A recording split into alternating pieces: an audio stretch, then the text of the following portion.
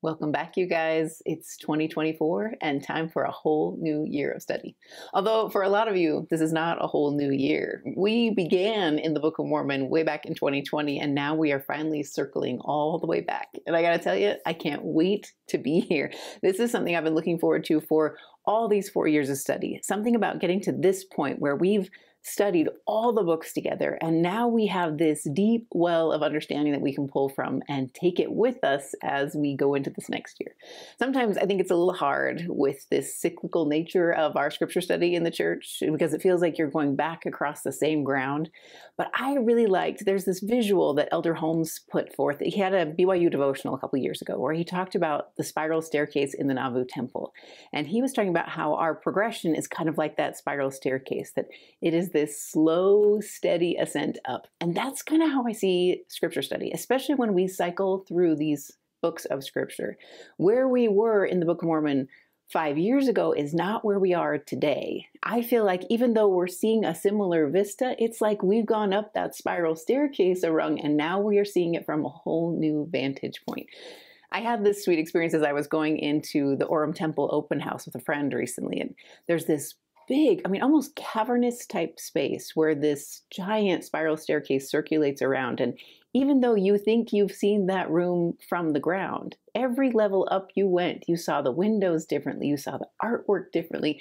That's what's going to happen for us in the Book of Mormon this year, you guys. The insights will change, the creative will change, and we'll get a whole new vantage point on what the Lord wants us to learn. And I hope you're going to love it.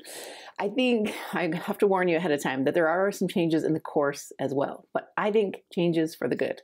So as I've been praying and trying to understand what it is I'm supposed to do differently this time around, I got some impressions. I wish they had come all at once, but instead they came kind of piecemeal over the last few months. But here's where things are going to go in this course. Basically, since the last 4 years of study, we've done kind of a chapter by chapter approach to all of the books. I'm hoping to keep all that in the archive and let you access it all the time.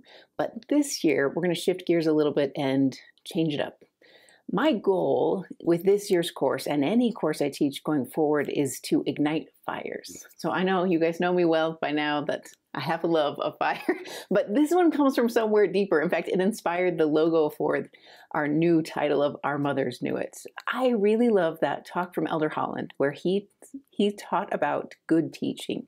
And he said, a good teacher will not see students as containers to be filled, but fires to be ignited. And that's the impression I got when I was thinking about how to change up this course. I wanted to find ways to maybe model better what my scripture study looks like so that you're not just hearing my insights and getting my ideas, but you're seeing new sparks in your own study. I know that's happened for a lot of you as you've studied on your own with or without me over the last few years, but I'm hoping to make it more obvious. So this year in the course, we're going to change the flow. Rather than going chapter by chapter, I'm going to give you 7 sparks that I see. I'm going to dial in on 7 areas where I saw something catch my eye. And then when I went back into those verses or back into that story and fanned those flames, fire came out. Like I got spiritual understandings that I didn't have before I began. That's what I'm hoping to show you in the insights videos. When we shift into the next video, we have one called questions. So you'll see it tucked at the end of all these insights. You'll see 5 questions. The goal with questions is that you'll be able to get the Spirit to teach you things. I'm hoping to take some of the things I normally would have just kind of crammed in here and added, and instead inspire you to get your own ideas and understandings. It's part of the reason we built the community page, gather.mecmom.com, because I'm hoping to start powerful conversations. I hope to plant in your mind ideas and questions that you could talk with your kids about, you could talk to your classes about, you could bring up in a gospel doctrine lesson, and just let the Spirit teach. And then hopefully as new insights and understandings come to you, you share them with us in the community, either on the page or in the live or just with the people around you. I hope those questions inspire you. So first you'll see 7 insights, then you'll see 5 questions. And then of course, because this course began with Creative Come Follow Me and will continue as Our Mothers Knew It, you'll also have 3 object lessons. So each week I'll give you 3 object lessons. Some will be pulled from the archive because they're just too good to skip over. And I think Teaching them again will ignite new fires, but also new things that you haven't seen before. My hope with the 3 object lessons always is that it will help you fan the flames of excitement for others. As you teach more creatively and as you share the gospel with whoever you come in contact with in these surprising, memorable ways, that you'll delight in it. To me, it's not so much that object lessons will perfect the testimonies of your kids or your classes. I hope that happens, but it probably won't. What I do think it will do is ignite the fire brighter in you.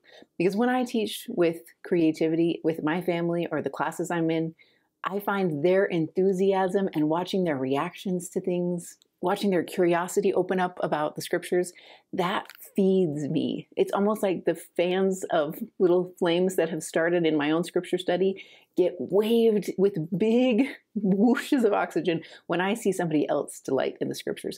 And that brings me back to the beginning and makes me want to start to study again the next week. So that's my goal with this course. We're going to have a 7-5-3, 7 key insights to spark ideas, 5 great questions to help you have good conversations, and 3 object lessons to help you teach them powerfully.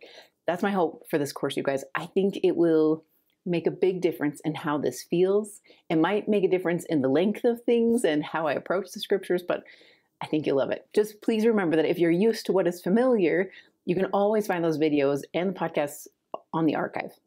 You can go to gather.macmom.com and find all the archive of those videos.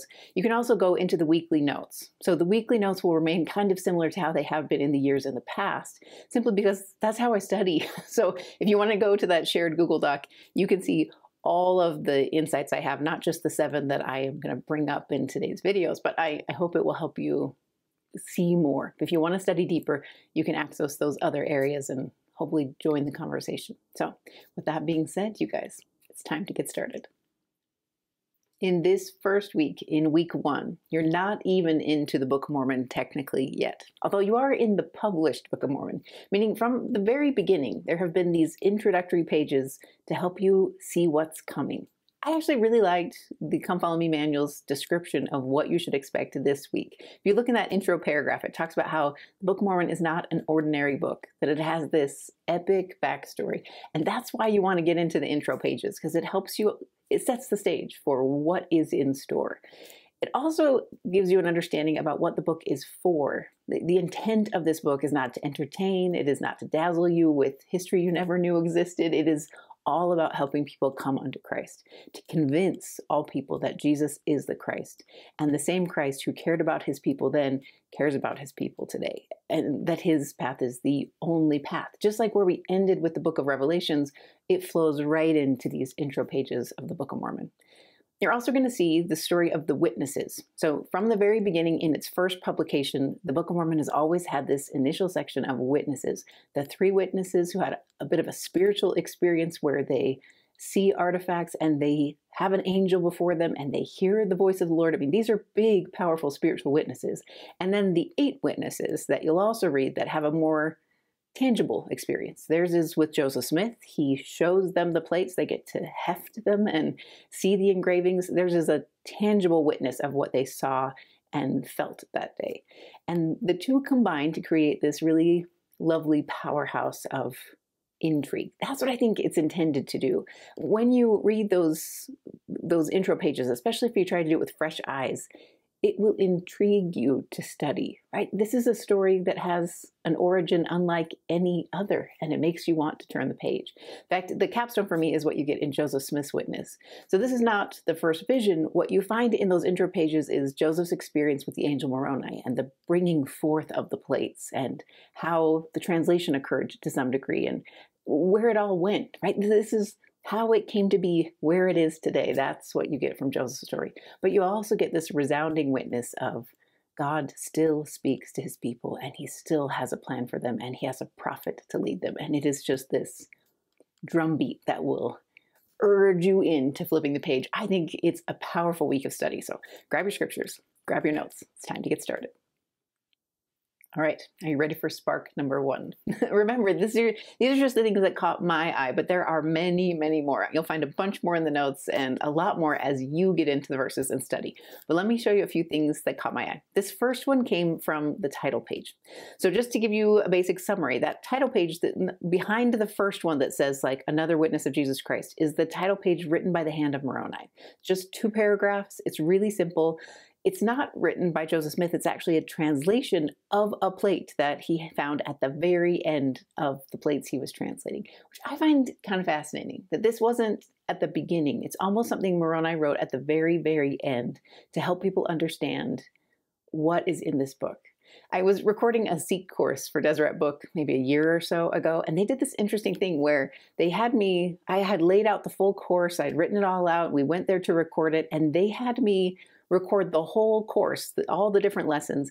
And then at the very end, they had me record the introduction lesson. And I thought it was so odd at the time. I was like, why am I saying this now? And when I talked to the producer, she talked to me about it and said, basically, now you know what you've taught and you know how excited you are about it and what jumped out at you as you were speaking it. Put that energy into the introduction so that people are eager to listen.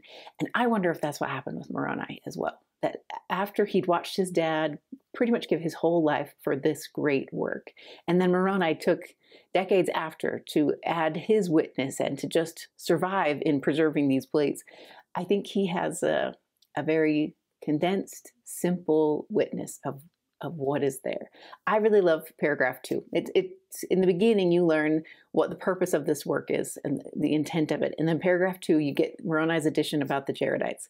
So it says, an abridgment taken from the Book of Ether also, which is a record of the people of Jared, who were scattered at the time of the Lord, that the time the Lord confounded the language of the people, when they were building a tower to get to heaven, which is to show unto the remnant of the house of Israel what great things the Lord hath done for their fathers, that they may know the covenants of the Lord, that they are not cast off forever. I love that we have this whole paragraph about the story of the Jaredites, because this was mostly Moroni's work. This is something that came after Mormon had finished. He had always hoped to write about the Jaredites. In fact, he kind of alludes to that earlier in the Book of Mormon, but he didn't get to it. And so this is Moroni's work to make sure that his dad's work is complete. And he writes the story of the brother of Jared and their epic voyage. What I think caught my eye in this paragraph is I love the idea that there are great things in that story that are supposed to remind me about covenants with God and the power of keeping covenants. For me, some of the things that you learn from the brother of Jared's story, just even that beginning part of their story, like getting to the barges and crossing. First, I think you learn that he has a journey in mind for all of us. I think when I read that story, it reminds me that God has somewhere he wants me to go. He sent me to this mortal life, not just to endure it or even endure it well, but to become something, to get to the Maria at the end of this life. That's what he's hoping for me. So we have this journey. But I think the story also reminds us that we will be blessed by God in this effort. As we try to become what he wants us to be, he will bless us. The brother of Jared was blessed with their language not being confounded, with the ideas to make barges, the instructions for how to build barges and how tight to make them. Like, he was blessed all along that way. Another thing that I love is in the brother of Jared's story, you learn about repentance too. I think oftentimes when we are directed to be on this great journey to become something better, we get to kind of a plateau place and we want to stay. You know, I talked to my YSAs about this earlier. I just think it's tempting to hang out on the beach. We get to a place where we think we're going to be comfortable and the Lord has blessed us enough and we're like, you know what? I think we're good. And so we sit on the beach. Remember, the brother of Jared stays on the beach for 4 years and doesn't pray. In my opinion, I think he probably prayed a lot. I just think he's not praying about forward movement anymore. He's probably just content. You know, the same way when we'll read about Lehi and Nephi, and as they're going to the land bountiful, Laman and Lemuel want to stay. They're like, this is a pretty nice place. I just think we tend to get comfortable because we've received blessings. And the Lord is still trying to get us to cross those great waters. What I think is really powerful about the brother of Jared's story is that it takes 2 verses for forgiveness to be given and the brother of Jared to be back on his track. You know, it's not It's 2 verses, you guys, from where he learns that he should have been praying all this time and that the Lord still has a work for him to do. And in 2 verses, he's back on track and building barges and getting the people across. And that, I think, is something powerful about covenants. That's why I think Moroni included this piece so prominently here on the title page. His story teaches us about the power of covenants. The last thing I think the brother of Jared's story teaches me, and we'll get into this, obviously at the end of the year, but I love that the brother of Jared came to the Lord hoping to get light in his vessel. He comes in this epic way, making these stones to try to get light. And what the Lord gives him is so much more than just light for his vessels. He gives him something grander. He gives him an inside view of him, who the Lord is, what he looks like, what kind of person he is, and what he has planned for his children. He gives the brother of Jared eternal light when he actually just wanted these stones to light up. And I just think that's the nature of these journeys. That's why we can't get comfortable on the beach. And that's why we need to pay attention to the words of the Book of Mormon, because they will urge us to get off our beaches of comfort and our bountifuls and to push into those stormy waters. When we have the courage to actually go forward into those stormy waters, that's when miracles happen. And that's when we learn great things. I just think, for me, that's why there's so much emphasis on this story in the title page of the Book of Mormon. My next spark came at the very end of the title page, the end of paragraph 2. And this is what it reads. And also to the convincing of the Jew and Gentile that Jesus is the Christ, the eternal God, manifesting himself unto all nations. And now if there are faults, they are the mistakes of men. Wherefore condemn not the things of God, that ye may be found spotless at the judgment seat of Christ.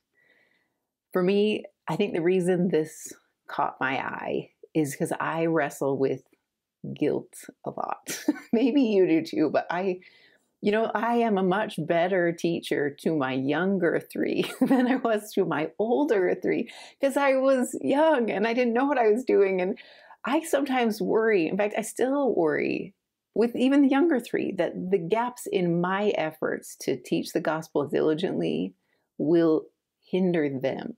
I can see how he gave me this great work to do, and I got to some places where I hung out on a beach and I didn't work as diligently as I could have, or I didn't, advance my testimony as well as I could have. And I feel this sense of guilt and weakness. And I loved this verse for that, because I feel like the more I went back and studied this spark and fanned it a little bit to try and understand what the Lord was teaching me, I felt like he was trying to say, your job doesn't need to be perfect. The same way Moroni never felt like his work was perfect. Remember at the end of the Book of Mormon when he talks about his weakness in writing and how he's so worried that men are going to judge the work unfairly because of his weakness? That's how I feel as a parent. I'm worried that my kids are going to abandon their testimony because I didn't do a great job teaching it. And I just think Moroni's message is a hopeful one. He's saying our job is to help people know upfront clearly that if there are mistakes, if I go through stretches where I drop scripture study altogether, or if I teach things wrong, or I don't know my history or whatever, that I can tell my kids, if you see mistakes in our family's efforts to do this come follow me together, they're the mistakes of me. They're not the mistakes of God. His work is a perfect work. And the promise is, if we can testify of that over and over again, just like Moroni does, then the grace of Christ will pour in, and the gaps and the crevices that I see get filled. That's what grace is. You guys, we studied that all throughout the New Testament, that all these things that are broken or wounded or damaged or not enough have grace added to them, and then they become enough.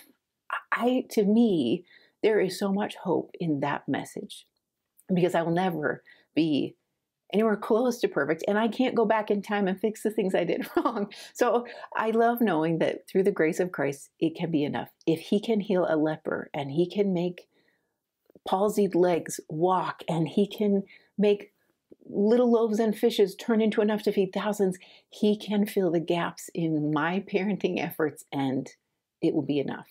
There's a verse that I really love that helps me remember my part of the equation. It's in D&C 64, 33 and 34. Wherefore, be not weary in well-doing, for ye are laying the foundation of a great work, and out of small things proceedeth that which is great.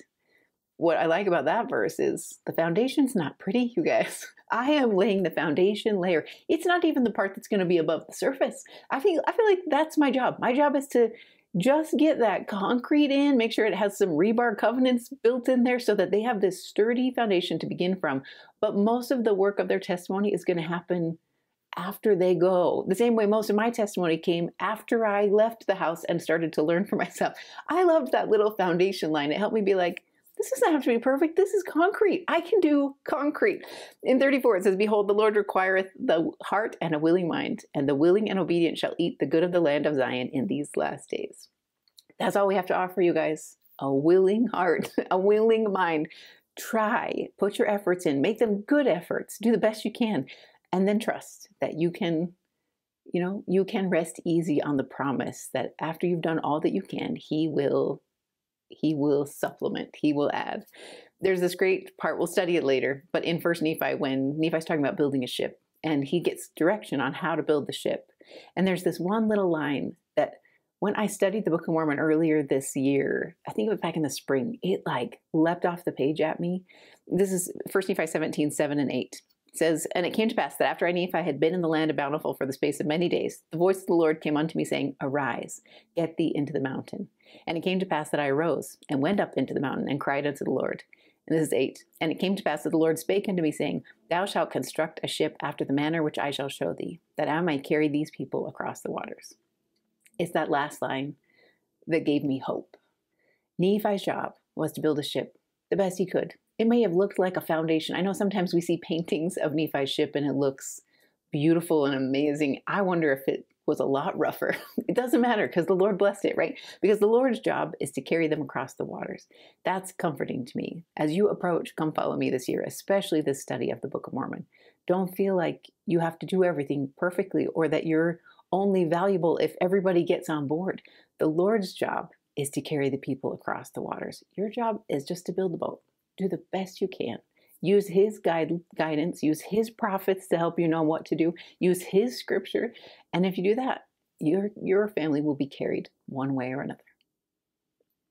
The third spark hit me on the introduction page. Actually, there's lots of other ones, but there's a really good one on the introduction page, especially in paragraph 3. The introduction is different than the title page. So the title page is written by the hand of Moroni, translated by Joseph Smith. This one is different. It's almost like the Gospel Topics essays or the Saints or Revelation in Context. This is something that was written to help clarify what the Book of Mormon is by modern writers. So it's amended from time to time. Things are tweaked here and there, but the message is the same. It's to introduce us to what the Book of Mormon is all about. The first one came out, I believe, in 1981, but you can go in the notes and learn more about that. The spark hit me in paragraph 3. It says, the crowning event recorded in the Book of Mormon is the personal ministry of the Lord Jesus Christ among the Nephites soon after his resurrection. It puts forth the doctrines of the gospel, outlines the plan of salvation, and tells men what they must do to gain peace in this life and eternal salvation in the life to come. What I like about that is the two-pronged promise at the end. It just caught my eye. This idea of the Book of Mormon not just being a way for us to know Christ so that we can get to that glorious next life. It's both.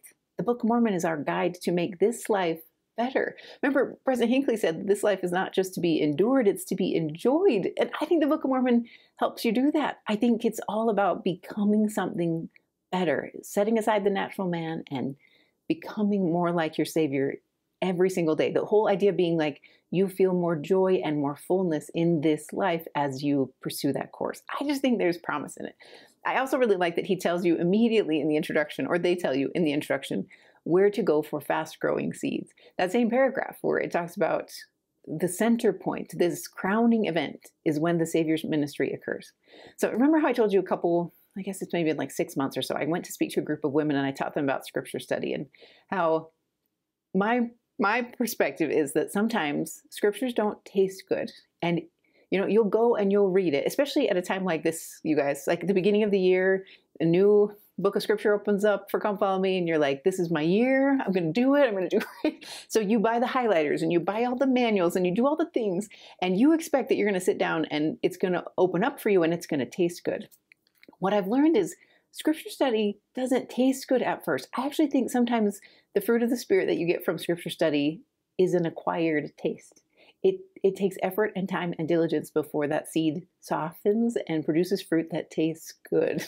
And so it takes a minute. What I love about this paragraph is it focuses our eyes and says, if you need fast growing seeds, like if your testimony is struggling about scripture study and you're like, scriptures just don't resonate for me. I taste them and they just don't taste good. What they're trying to say here is go to 3rd Nephi. Go to that visit from the Savior. When you read his words and you see how he interacted with the children and the people who were sick and needed healing and how he taught his apostles and you hear his Sermon on the Mount, those are fast growing seeds. When you plant those spiritual seeds, you get fruit fast. The same way when I talked to those women about scripture study, I said, tell me what seeds I should plant if I'm going to start a garden. And every single person said tomatoes, because tomatoes are delicious. Everybody can eat them. You can put them on a whole bunch of things and they're hard to kill. 3rd Nephi is the tomatoes of the Book of Mormon, you guys. It is something that you can go to and it will grow fast. It will soften your heart. You'll taste it and you'll start to see how the scriptures can begin to be delicious unto you. That's the promise. And I feel like that's why they put this focal point on these verses. There's this great quote from Elder Suarez. He says, to all who hear my voice today, I invite you to be part of this marvelous coming forth of the Book of Mormon in your own life. I promise you that as you prayerfully and consistently study its words, you can partake of its promises and rich blessings in your life. He's inviting you to take a bite. And this introduction is focusing you saying, let me tell you where the sweetest part of that fruit is. It's right here in 3rd Nephi. You'll find spark number 5 on that introductory page as well. So this is paragraph 8. We invite all men everywhere to read the Book of Mormon, to ponder in their hearts the message it contains, and then to ask God, the eternal Father, in the name of Christ, if the book is true. Those who pursue this course and ask in faith will gain a testimony of its truth and divinity by the power of the Holy Ghost. It's the this course part that caught my eye. I think this isn't an equation. I think sometimes when I teach this, I tend to make it sound like if you'll just do A, B, and C, then you'll get D. Like that's often how we say it, but it's a course. He's trying to give us a way to do things, a manner of doing things. How we get to that end destination where we know things will be different for all of us. Some of you have had incredible experiences with the Book of Mormon where you read Moroni 10 and you have a lightning moment and you know, and then you build on that knowledge over the course of your lifetime. Others of you, more like me, read that verse many times and didn't have anything happen, and maybe even got psyched out thinking that you were missing something. I just think this is a course, you guys. It's supposed to help us. These are guideposts to navigate our life by, almost like a map. But the promise is, by the end of the map, whatever our journey looks like, however that GPS routed us, we'll come to know the truth of all things. That's what I love about these verses. So if you actually go into Moroni 10, so I just finished the Book of Mormon today. This is the first time in my entire life, you guys, that I read the Book of Mormon twice in a year. Maybe you guys have done that 100 times. This was new to me, but I just wanted to read throughout my morning breakfast. I had so much New Testament to study, but I was determined that if I just read at breakfast time, I could get it through. I not only did I get through the Book of Mormon, I read it twice, you guys. So I got to Moroni 10 today. This is what I read. Behold, I would exhort you that when ye shall read these things, if it be wisdom in God that ye should read them, then you would remember how merciful the Lord hath been unto the children of men, from the creation of Adam, even down unto the time that ye shall receive these things, and ponder it in your hearts. And when ye shall receive these things, I would exhort you that you would ask God, the eternal Father, in the name of Christ, if these things are not true, and if ye shall ask with a sincere heart, with real intent, having faith in Christ, he will manifest the truth of it unto you by the power of the Holy Ghost. And by the power of the Holy Ghost, you may know the truth of all things. Okay, here's what I love about this combination with Moroni's words and also what you read in the introduction. I think the Book of Mormon is a gateway to know all things. Not because a testimony of the Book of Mormon makes it so I don't have to work and know anything else. I can just assume that Joseph Smith is real and I can assume that prophets are real. And that's not what I think he's trying to teach us here. I think he's saying by living the principles of the Book of Mormon, putting them into action in your life, following this course, you can know all things. It's almost like, you know, we describe it as a keystone. We'll talk about that again in the object lessons. And I love the keystone approach, but I think what we need to focus on is it's like a Rosetta Stone of sorts. Like once you come to understand the Book of Mormon, meaning you have a testimony of it, you understand how to ask God, how to receive answers, how to make and keep covenants with God, how to see history of people who have done these same things and thrive off their testimonies. Once you get in that habit of understanding the Book of Mormon, you can know the truth of all things. It opens up an opportunity to have a witness that prophets are real. When I study the Book of Mormon and I get the patterns, then I can understand church history better. I can understand things like the Book of Revelation or Isaiah better because I studied the Book of Mormon. It is this gateway. It's an opening for us to understand all things. And going all the way back to the brother Jared story that we talked about at the beginning, it's one of the things I love about his story, that he came expecting one thing and the Lord wanted to give him so much more. You might come to the Book of Mormon hoping to have a witness of the Book of Mormon's truthfulness. And by Moroni 10, I sure hope you get it. But I think that's not supposed to be the end. In fact, I'm certain it isn't. It's supposed to be a gateway where, because you've learned how to know for yourself, now you can apply that course to all the other questions and hopes and dreams you have, and understandings will open up. Revelation will flow in because you know the pattern. That's what you see with the brother Jared, and I think you see it on the introduction page here as well. The sixth spark hit me as I was studying the stories of the witnesses. So if you see them, they're both printed on the same page usually. You can see the story of the 3 witnesses and then the story of the 8 witnesses. They're testimonies. It doesn't give you the full story. In fact, you can go back in the archive if you want to watch those D&C lessons. That would give you a lot of good context. There's a lot in the notes as well, but if you want to get more of the backstory. But this is their actual witness of what occurred. And it was comparing those 2 paragraphs that I found so intriguing. That's where the spark hit for me. So I had to go back and study some more. And as I fanned those flames, I found myself curious, first off, that we have a witness at all. Why didn't the Lord just put his work out there? Why do there need to be witnesses? Why couldn't he just put the Book of Mormon out without them? And one, I'm sure the law of witnesses involved. This is the Lord's pattern. But 2, I think he does this out of a profound love for us and his desire to do as much as he can within the bounds of agency to entice us home. My favorite talk about this is from Elder Lund. He gave a BYU devotional maybe a year ago where he talked about flashes of light and these moments in his life where clearly the divine is at play. He doesn't talk about like he understands everything. He helps you understand that those occur. In fact, here's his introductory paragraph for one of them. He says, Heavenly Father purposefully designed and ordered our world to require us to walk in faith. He pressed into place the pieces of this sophisticated jigsaw puzzle of mortality, but held back a few of the pieces which he keeps in his pocket to ensure that faith is required as we come up against the gaps in this puzzle's spiritual landscape. He has ensured that we will not be able to game the system by thinking our way into heaven, to discover him through provable math or science, which would obviate faith and foreclose the purposes of mortality.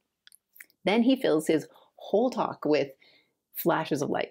All these stories where he says, even though that's God's plan, he will do everything he can to, so you can catch a glimpse. You can almost picture a veil as it's moving, that you catch a glimpse of what's on the other side.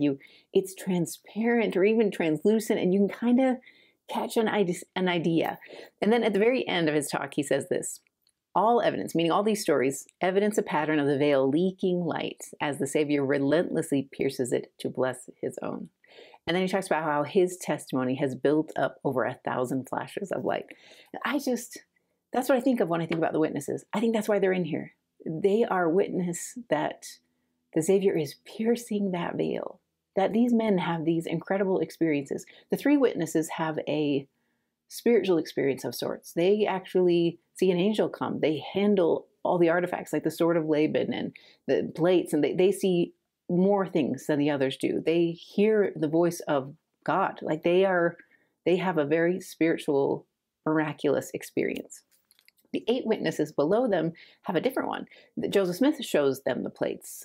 Still miraculous, right? These are plates that have lasted since Moroni put them in the box. They are still miraculous in nature. The fact that they came forth is miraculous, but they get to see a more tangible physical experience. They get to handle the plates, see the engravings, heft it to see how heavy they are. They're the ones that tell you that they think they're made of gold because they have the appearance of gold. That's where that comes from. And I found myself seeing this is the Lord piercing through that veil to send a bright flash of light out. And he wants someone to record it. The same way last week when we studied John in the book of Revelation and how he, in that moment when he described what Jerusalem will look like, this holy celestial city, this city that is set on a hill that cannot be hid. It's like the Savior came and slashed a huge slice through the veil and said, I just want you to see. I want you to see how good this is. I want you to know why you want to come home. I love that we have the witnesses here, because to me, they are bright flashes of light. Even though they don't always stay loyal to Joseph Smith. Some leave the church for a time. Some never come back. None of them deny their witness of what they experienced on these days of encountering the plates. And that to me is powerful. When you read their paragraphs, they're a little too long for me to read here, but their different experiences are instructive to me too. I think those same paragraphs help you see that revelation comes in different ways. Revelation comes to your heart, it comes to your mind. You see that in Doctrine and Covenants, you see it all over the place. I love this quote from Richard G. Scott. He's referring to D&C 8:2, where it says, Yea, behold, I will teach you in your mind and in your heart by the Holy Ghost, which shall come upon you and which shall dwell in your heart. And then this is Elder Scott. An impression to the mind is very specific. Detailed words can be heard or felt and written as though the instruction were being dictated. A communication to the heart is a more general impression. The Lord often begins by first giving impressions. Where there is recognition of their importance and they are obeyed, one gains more capacity to receive more detailed instruction to the mind. An impression to the heart, if followed, is fortified by a more specific instruction to the mind. I feel like that's what happens with the witnesses. You have this spiritual understanding given to these 3, and then this more physical understanding given to these 8. And when you put them together, you have this witness, right? Something that's hard to refute, something that you can't talk yourself out of. It's not a dream. It's not, it's not something that a trick of the light. There's too much, right? There's physical and there's spiritual, so you can't deny it. I think that happens for us spiritually all the time. When I lean into promptings, even if I don't understand them, like things about this course and changes we needed to make, I didn't know how that was all going to play out, you guys, but we kept taking a few more steps forward, thinking that understanding would come. And then I would get an understanding to my mind. As I moved forward and I made spiritual choices, insights would come to my mind. And I'd be like, oh, this is actually the tool I'm going to put to use to make the community happen. Oh, this is what the name of the course needs to be right now. Like those things came as I leaned on those spiritual promptings. I feel like that's what, in addition to flashes of light, the witnesses of these 11 men and the witness of Joseph Smith, they offer this very full-faceted perspective, this lens you can look through to see clearly that what is capable of happening in your life, that God still speaks to his people and he hopes to speak to us. I just think it leaps off the page. Spark number 7 comes in the testimony of the prophet Joseph Smith. There's a lot in here to love. And again, you can go on the Doctrine and Covenants in the archive and learn more about this experience with Moroni at age 17 when Joseph understands what he's supposed to do, at least to a better degree.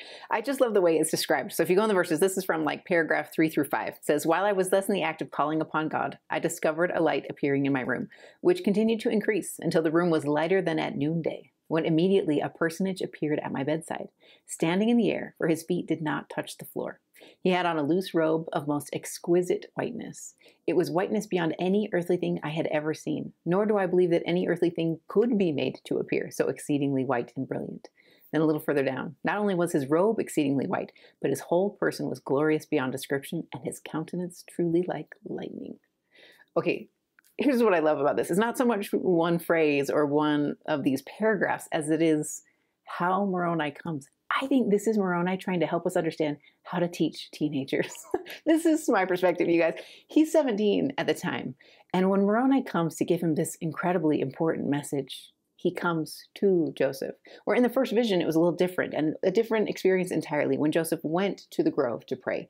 Here, Moroni comes to him. You kind of have to put yourself in his shoes. Like, he's 17. He lives in a very small log house. He shares a room with lots of other brothers who all work really hard and they don't have air conditioning. So I just imagine what that room looked like and smelled like. And, it's a boy's room. I'm sure it was tidy. When you go to visit the site now, it's all the beds are made and the lanterns are lit and there's no toys on the floor.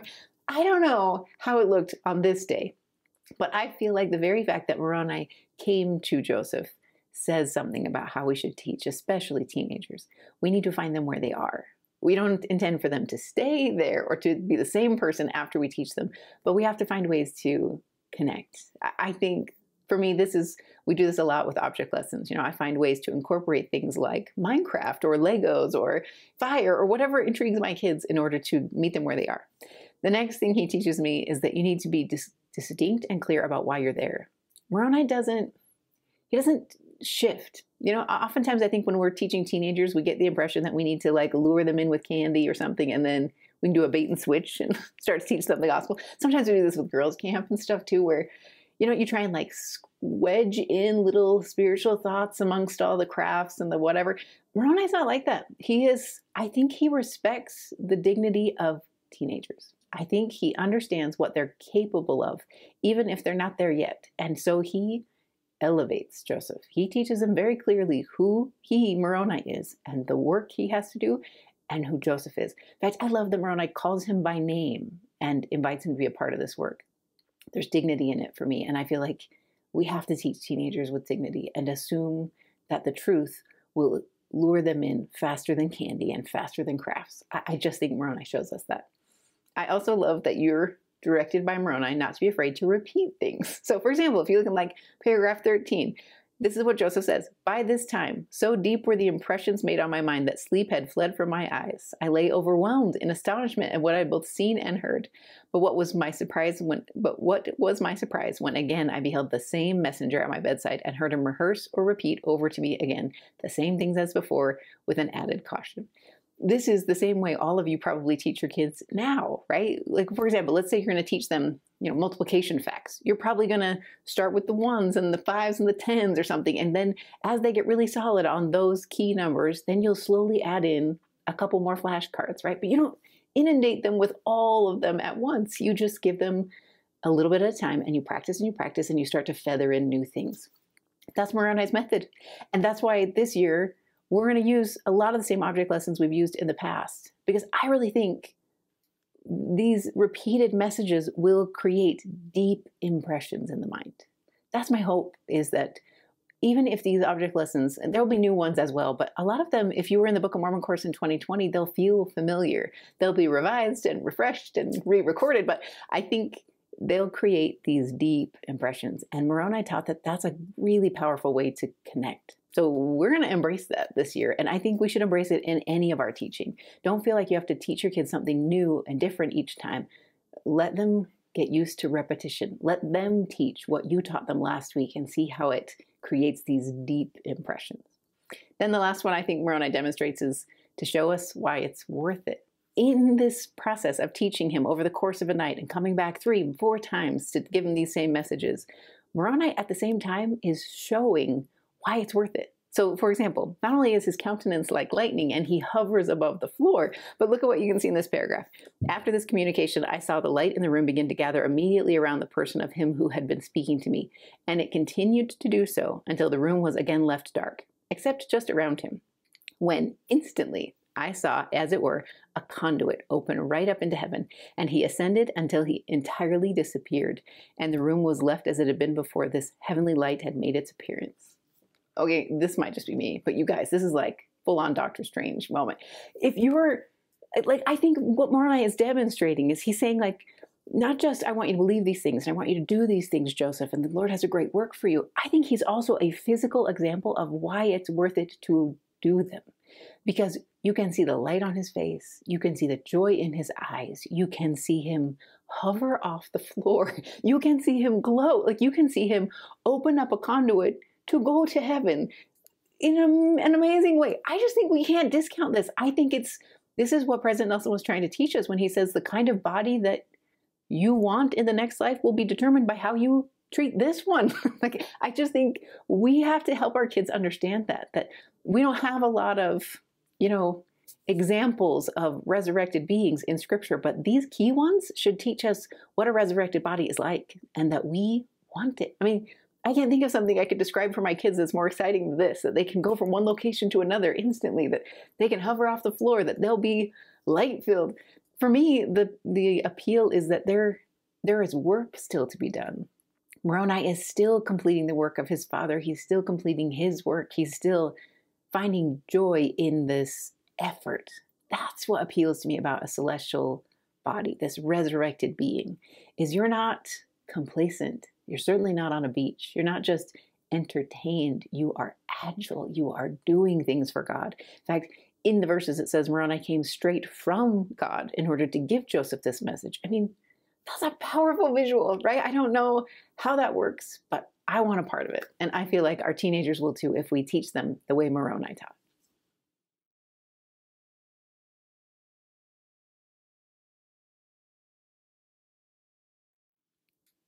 Okay, now it's time for the new part, questions to consider.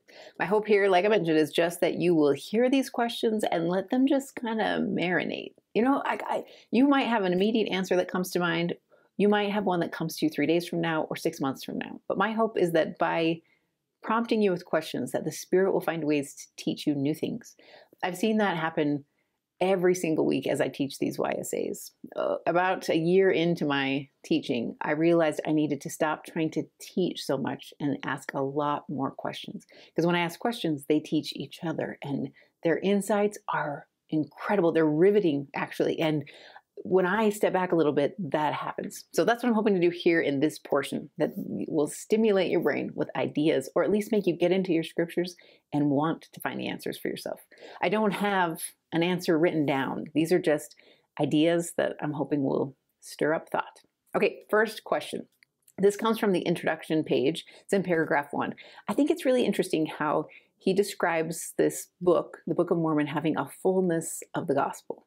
You actually hear that from the Lord himself in the Doctrine and Covenants. So in D&C 27:5, it says, "Behold, this is wisdom in me. Wherefore marvel not, for the hour cometh that I will drink of the fruit of the vine with you on earth, and with Moroni, whom I have sent to reveal the Book of Mormon, containing the fullness of my everlasting gospel, to whom I have committed the keys of the record of the stick of Ephraim." It's again in D&C 20 when they're talking about the Book of Mormon, which contains a record of a fallen people and a fullness of the gospel of Christ to the Gentiles and the Jews also. So my question is a simple one. How does the Book of Mormon provide a fullness? It doesn't have everything, right? It doesn't have all the temple ordinances laid out. It doesn't have a lot of things that are part of the gospel that we cherish. So how is it a fullness?